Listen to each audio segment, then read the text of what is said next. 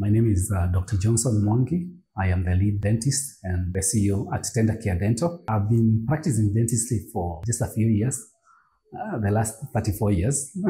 I feel it's just like the other day. When you have missing teeth, it changes a lot of things. One, it affects your smile. And even if somebody may deny it, it does affect that at the subconscious level. And the way they used to present themselves, the way they used to smile, they actually somehow just change. Then the other one is that once you miss a tooth, the bone around the area the tooth has been removed, the bone shrinks and it gets resorbed, both length and even height, it goes down. So what you find as people lose teeth, then because the teeth support the cheeks, then you find that then all the tissues just start wearing, and then you find the face is going small, they have dimples and that kind of thing. You have what we call disuse atrophy. Primarily, we have teeth to help us eat what we want to eat.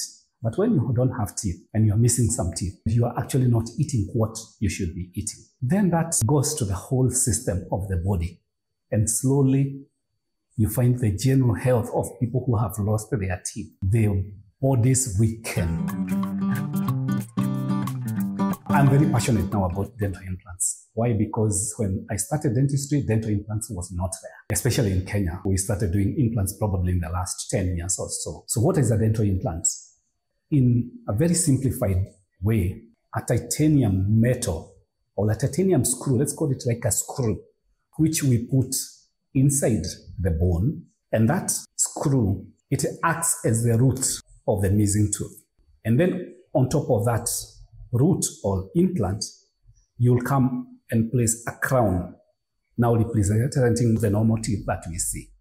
So when you have a dental implant, we will actually not see the implant itself because it is buried right inside the gum, inside the bone. So we will only see the replaced tooth, the crown, and people might not even tell that that's a natural tooth. You can have one implant, you're missing one tooth, we basically place that implant. You are missing multiple teeth in one place, we can place multiple individual implants and place individual crowns on them.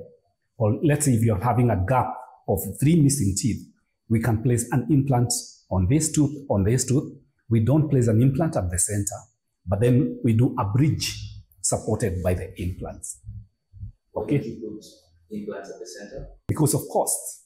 And it might not be necessary to place all the implants. If you can place a few implants and still manage to replace the teeth that are missing, then you may not need to do all that. What about for people who are missing all the teeth? You know, the people who traditionally we normally give dentures, the ones for placing, like our grandparents, they used to have dentures. If their bone was so much lost, those dentures keep falling. Now we are able to replace all the teeth in the mouth, also using implants. Sometimes we may place just the front 4 implants and even do a denture still, which is fixed. That's the goodness with it is fixed. The patient doesn't have to remove it, or even do fixed bridges using the implants for the whole mouth. So when you come, we need to do some preliminary investigations.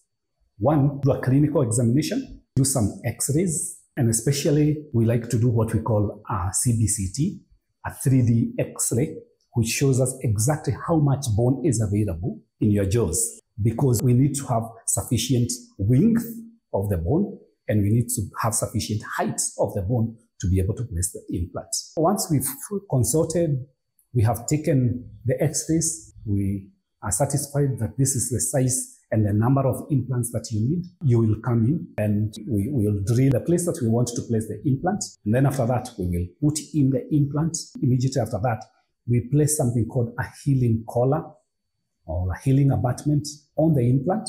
That helps us to shape the gum around there so that eventually when we come to place the crown will appear like it is growing from inside the gum. Most of the time, we will actually not put a crown immediately because you want that implant to become part of the body, for the bone to grow into the implant and for it to become stable enough to be able to support the chewing forces and that kind of thing. We'll normally give it 3 to 4 months. So we leave the implants there 3 to 4 months. When it is what you call osseointegrated, it's integrated in the bone, We come, take an impression, and then send to the lab, and then the lab makes us a crown. The crown can either be cement retained or screw retained, in which case we just screw the crown into the implant. I prefer screw retained in crowns because they are easier to remove, easier to change, or something like that. Most of the people should be able to get dental implants, but there are a few people we are unable to place implants for specific reasons. One is the highest on the list, people who smoke. The first 2 weeks, probably that implant will not even take.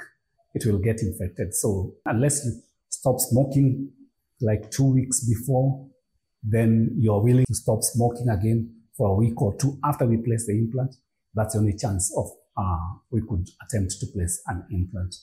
The second one is people who have uncontrolled diabetes. You know, they are very susceptible to getting infections. So if the blood sugar is not well controlled, if you place an implant, their healing ability is low. But if somebody has diabetes and the blood sugar is well controlled, they are taking their medications, we will place the implants, we'll put them on antibiotics. But we have to keep on monitoring it because it can be affected depending on the way the sugars are going. Of course, there are some other health conditions. Let's say people who are getting radiotherapy, people who have got radiation, especially around the head and the neck. We will not place implants on them because already the radiation compromises the healing ability of the body. So it is not safe to place implants on such people.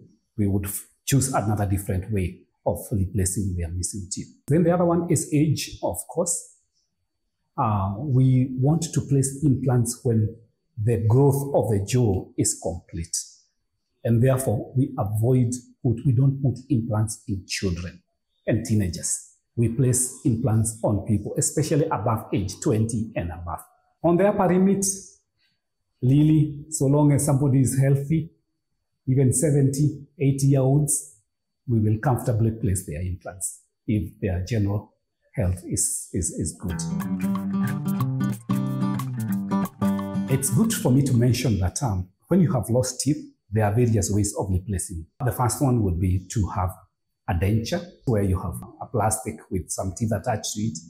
So it's removable. The other one is crown and bridge, where if you have some teeth, adjacent teeth to the gap, you use those teeth to support the missing teeth in between. That's why we're calling it a bridge. You crown this tooth, you crown this tooth, and then you support the missing teeth in between here.